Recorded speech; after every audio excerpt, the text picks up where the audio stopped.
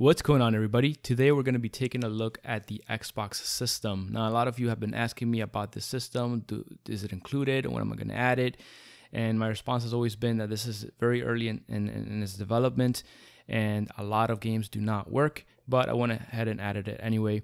So I just want to give you guys a little bit of an explanation to how this system is set up, just so you guys know it's not really necessary, but it's not going to impact you. But you know, I like to be honest, and I like to show you guys exactly how I set things up. So let's go ahead and take a quick look at this. So this here is the compatibility list, right?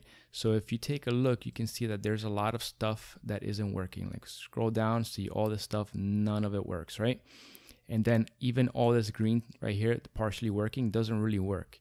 Partially working just means it like starts up, right? So if we take a look at this first game here, you can see that it says sometimes goes in game with glitches in the visuals, and then usually crashes after starting a new game with the following error. So that's really unplayable, and that's going to be the case for pretty much all these games right here that say partially working.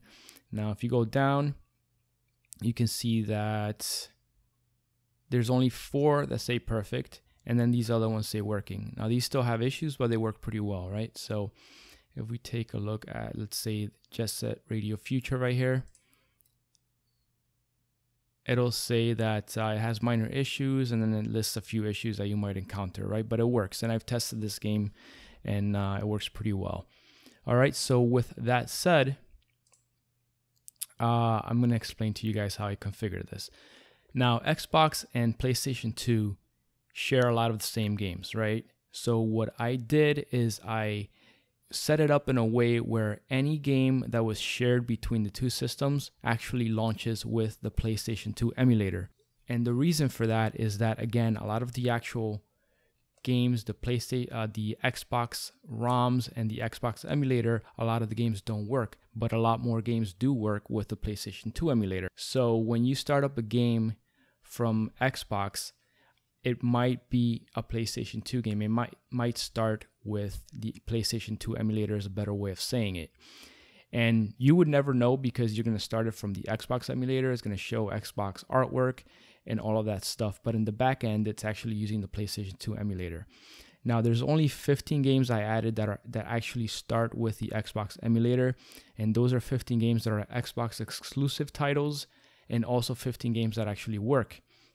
Anything else that is here that says working was part of PlayStation 2. So instead of taking more space on the drive, I'd rather save that space for other systems and just make those launch with the PlayStation 2 emulator, because again, it's the exact same game, so it doesn't really matter.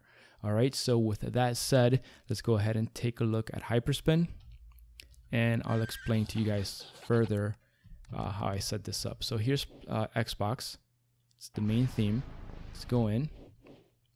Now here again, this is the 8 terabyte system you're looking at. So you're going to have the Xbox games that show up here, as well as all the other games that are really Xbox games as well, but they're going to launch with the PlayStation 2 emulator, right?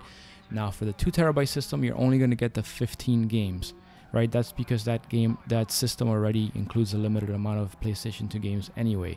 But for the 8 terabyte games, you're going to get the 15 Xbox quote unquote real games.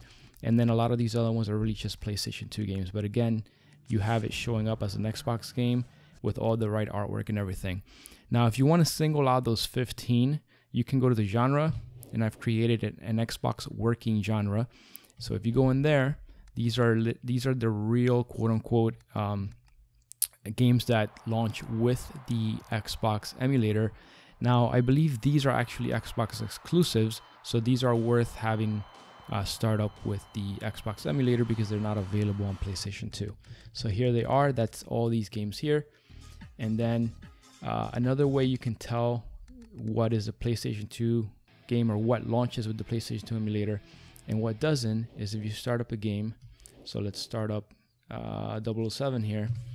PlayStation 2 games, the ones that launch with the PlayStation 2 emulator, launch a lot quicker, and they'll have the Xbox bezels on the side like this, right? Now, if you go into the genre and you select one of the 15 games that I told you about that are actually working games, start Jet Set Future here. you're gonna see that first it takes a lot longer to load. Okay, it loaded faster because I already loaded it before, but it's gonna take a lot longer to load that game. And also there's no bezels, it's widescreen. I rather do a 4:3 because these games were designed for 4:3, but this emulator just does not like going 4:3, so I had to leave it at 16:9 without bezels. Okay, so it loaded quicker for me because I've already loaded it before, but for you, any actual Xbox games are gonna launch and they're gonna take a little bit longer to load. So with that said, there's also going to be the 16 terabyte system, and on that system you're going to get the 15 games obviously, then all the rest, just like the 8 terabyte system, all of the rest of the PlayStation 2 games. But you're also on top of that going to get all of the actual Xbox ROMs that don't work or are untested. You're still going to have those there as well. And the reason for that is there's space on the 16 terabyte drive for that. And then in the future, if those become working titles, you're going to have them already. All right, so expect a good number of games on the 16 terabyte setup that are Xbox games not to work as per that compatibility list. All right, guys, so I think that about covers everything. I know there's a lot of detail, a lot of rambling in this video, but I always like to be upfront with you guys. So, you know, the main takeaway from this is that you guys are not going to have any idea if it's Xbox or if it's PlayStation 2, because the games were released on both platforms except for something like this. Obviously, that is an Xbox exclusive. So whether you're playing it on the PS2 emulator or the Xbox emulator, it's not really going to make a difference. All right, so that's going to be it for this one, guys. Don't forget to subscribe, hit a thumbs up if you enjoyed the video, and I will see you guys on the next one.